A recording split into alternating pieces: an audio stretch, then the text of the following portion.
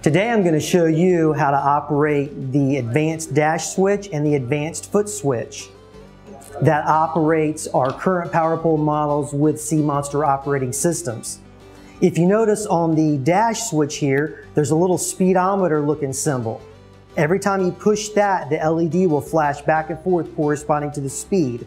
Like that's fast, this is going to be slow, and then medium, and then fast again. And both, you can do this the same way for both these controllers.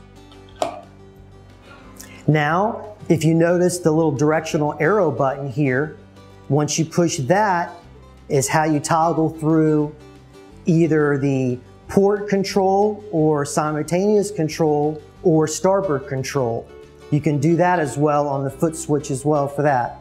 And now for the last function of the advanced switches is sleep mode.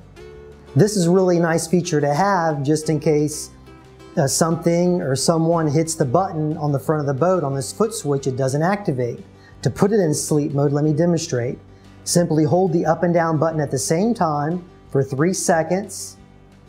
Lights will flash twice and now it's in sleep mode. Now when someone hits the button, the pump is just going to make a beeping sound and will not activate.